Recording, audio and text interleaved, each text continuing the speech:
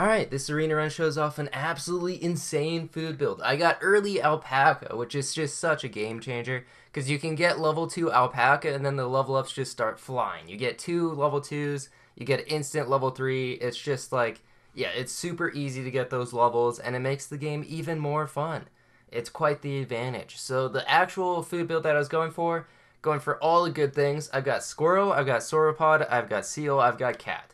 So there's two tier 6s, a tier 5, and a tier 4. I do skip the rabbit because most of the time I feel like when you're getting 50-50s, you don't really need the extra health. It can kind of help in the mid game a little bit, but I don't know. In this run, it didn't really seem too necessary. I still don't know if I'm going to upload that video of the 5 rabbits buffing or buying soft ice with the 5 rabbits. I feel like I wanted a better run because like the runs that I've been doing for that are just so disappointing. And I want to get one that also, I should turn the sound effects on for it because it just makes it that much more satisfying. So one day that'll be uploaded. Or I'll just forget about it and we'll never hear from it again. That's also a possibility. But yeah, so the start of this run, going for level 3 beaver, got a spider pill, which I pretty much think is like always worth it almost, even on turn 4. Just the early tier 3s can be such an advantage. As you can see, I got capybara and I got hatching chick, and both of those are just extremely good. Decide to take a swan. Usually helps in these like specific weird arena builds that I'm going for, where I want to roll a bunch or just have more money in general. More money in general is usually a good thing. Anyway, yeah, I don't know. Okay, back to the game. The hatching chick should be enough to win this round, and the cappy gives +2, +1 to anything that I roll in the shop, and pretty much like all the shop scaling stuff in this game feel extremely good. So cappy's good. Lobster's good. Turkey's okay. It's just like a worse version of lobster. Cans are extremely good. Just a lot of good things. And as you can see, got early squirrel, exactly what I wanted to see. Trying to debate what to sell. Probably, okay, decide to sell both the level 3 and the cappy. Get +6 health, but those units are probably going to go. The swan can stick around for a while. And there's the rabbit. Decide, I don't actually want the rabbit. Let's just go for level ups. Giraffe, swan, hatching chick, that kind of stuff. And keep this pill frozen for blobfish. You probably know this by now. Anyway, so what I've been doing on stream is I've been using the new feature, which is random packs. I don't know how many people know about this, since it wasn't like explicitly stated, I feel like, in the update. Or wait, maybe it was, but it's kind of like hidden in there. But yeah, they added an option to randomize the pack that you're creating.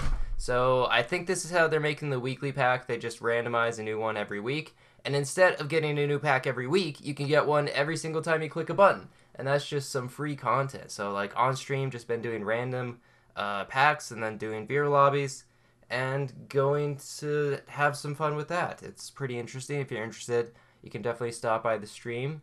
It is super low quality. I should mention that. I feel bad bringing it up, but my internet just absolutely sucks. And it's the best available option in the area, apparently. It's so sad. Got double shark on level up here, which is actually somewhat disappointing because now I'm just going to have level 1 shark for a couple turns. There's probably not going to be a way to level that up. I guess, actually, wait, no, that's a complete lie. I have crow and blobfish, so I can definitely get it to level 2. But freeze the turtle. It's even better with the shark because it gets a free +2/+2 when you kill this turtle. That's always great. Then I run into this elephant blowfish team, which looks pretty strong. Very much health. That's not how you say that sentence, but a lot of health. Luckily, the hatching chick brings it home. It killed my shark.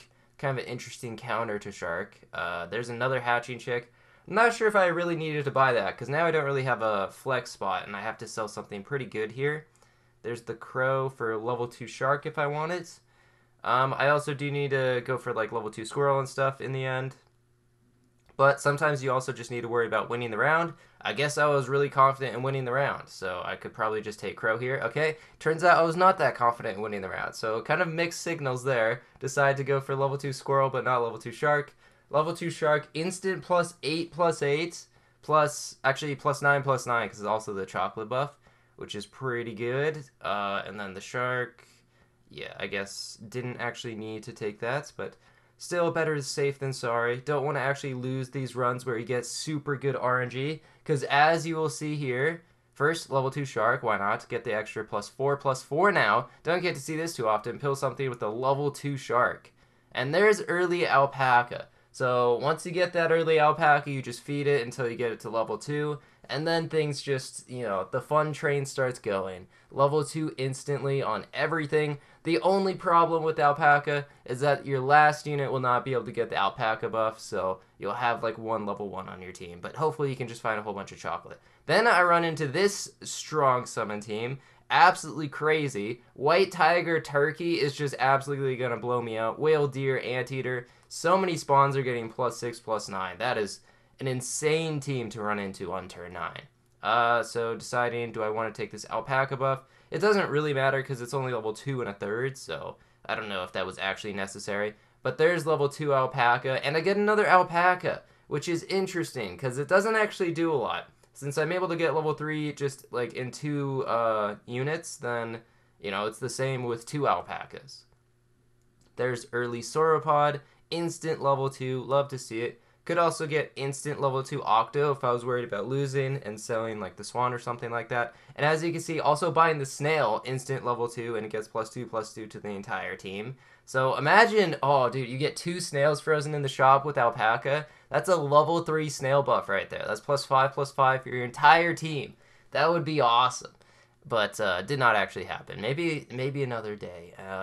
So I'm pretty much gaining gold from this. I'm literally gaining gold from this. Since it only costs 1 gold and it gives me 2 back, that is +1 gold, if you can do the math there. I know it's pretty complicated, but I won't insult your intelligence. I'm sure you can do the math yourself, believe it or not. I respect my audience that much. So there's some weird food items in this pack just because I wanted to mix it up, I guess. We got chicken leg, we got soft ice, pizza, tacos, a whole bunch of food, really. I guess I actually added in all the foods I could for this run. Probably, okay, so I passed on a chocolate, I passed on a couple chocolates, which you might question, but it turns out if I just find 1 unit in the shop, like right here, it's an instant level 2, that's, 2 chocolates worth right there, so I guess that was my reasoning. I could have also gotten level 3 squirrel from those 2 chocolates, though. And I might have still had a sauropod trigger left, but now I got 2 level 2 sauropods. So the gold oh, what a team. A strawberry coconut team. That's pretty unfortunate for me to run into. And now I'm on lethal. And now it's scary because I have 5 more turns. I was like, oh my god, please don't let me lose. So yeah, I'm going to get 4 gold back here. So 3 gold, or -3 gold food. Plus, when I combine the sauropods, the triggers reset. So now I can buy even more food and get even more money back. Look at this. 17 gold. I believe there was a new update that actually capped the gold at 20, which I don't actually run into at this run, but that is very much a possibility to happen. If I can get this level 3 squirrel, get a couple more sauropods in there, I could definitely hit that 20 gold cap. Apparently I'm not very happy, judging by the sporadic mouse movements. Yeah, just continue to roll. Finally see something that I actually want. I'll take a seal. It's probably not as good as a cat. I mean, it's definitely not as good as a cat, but it's still very solid food scaling. There's a squirrel that I'm looking for. I believe, did I use both the alpaca triggers? I think I might have, and there's another squirrel. Sadly, the squirrels don't give more than a 0 food gold. You can't go into the negatives with squirrel, so that's why I need sauropods instead. That would probably make Squirrel 2 OP. Imagine like 2 level 3 squirrels and you get 3 gold back for the food you buy in shop. Like double squirrel's already really good, so that would be way too good. Okay, so some discounted cheese, which is kind of interesting because cheese isn't the best food, but it's not the worst either. It's right there in the middle, and I decided to pass it. That's actually surprising. I thought I would have taken those cheese, like cheese on alpaca, cheese on sauropod. Certainly helpful, especially since I'm on lethal. But the good news is that chocolate is literally free. I get 3 gold back. There's a cat, so there we go. Kind of finishing off the food build here. Getting level 2 cat, have level 3 sauropod, have level 2 and 2/3 seal, so just need 1 more chocolate. And why not finish off with a strawberry for a free pizza, pretty much? It's not really free because I paid 3 gold for it, so that doesn't really make sense. I'm trying to think of how I want to position here. Do I want to put like a bumper in between to maybe pop like a melon armor or something? Just go with the strongest attack first and hoping to not lose. A lot of teams I could lose to here. Luckily run into a fairly weak one so I can continue playing the game, which is perfect. That's what I want to do. And the stats are super uneven on this seal because I bought that broccoli. Okay, a cow. Unfortunately, I'm not going to be able to get the level 2 cow, which is a little disappointing because I don't want to sell anything on the team. But at least I'll still be able to buy this cow with level 2 cat, level 2 and 2/3 seal, plus the sauropod. The milk does activate the sauropod ability, so you get the 3 gold back. I spent all 3 of the triggers though. Take another sauropod, why not? And now it's just like, I'm getting 4 gold back once again. I guess I was already getting 4 gold back, and I've already hit the 50 health cap. A bit unfortunate. I can uneven the stats here with the +9, -3 fried shrimp. Kind of strange. If I buy a fried shrimp and then buy a broccoli, it evens out to what? +2, +2. So 6 gold for a pair. Not quite very efficient. But yeah, so this is kind of the food build I'm going for. Just need to level up the seal to level 3. Like, level 3 cat won't even do that much at this point. And then elephant blowfish team with a stegosaurus leopard. So that was actually surprisingly close. But do manage to win that one. Soft ice, sure, guaranteed to hit the seal. +3 attack to everything, not bad. And then you can see the gold amounts just flying up. 18 gold already.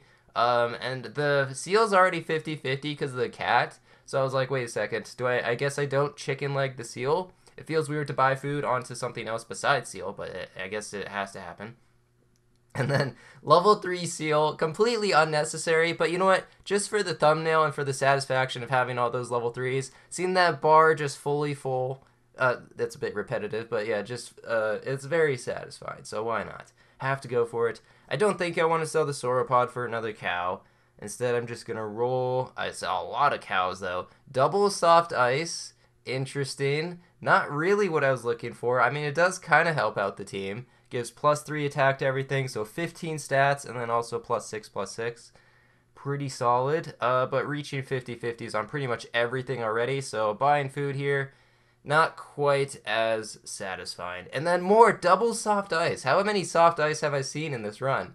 Not that I'm like really complaining. It's a pretty solid food with seal. Just guaranteed the hits. Like if you think about just pure stats wise, soft ice gives +5, but it's all in attack. If you buy a pair for the seal, which is also a guaranteed hit, it's only 4 stats, and then you get whatever the seal is also giving. So kind of interesting. I guess it is more efficient than a pair, but not more efficient than a chicken leg. That is 6 stats. And what do I want to do here? I got chicken leg, okay, just trying to go for a 50-50. Turns out it was only 50-49, so a little bit short of all 50-50s. But turn 16, love to see it. 4 level 3s and run into this skunk team, but luckily their back team was pretty weak. And there we go. Turn 16 wins, so many level 3s, such a great food build. Thanks for watching, see ya.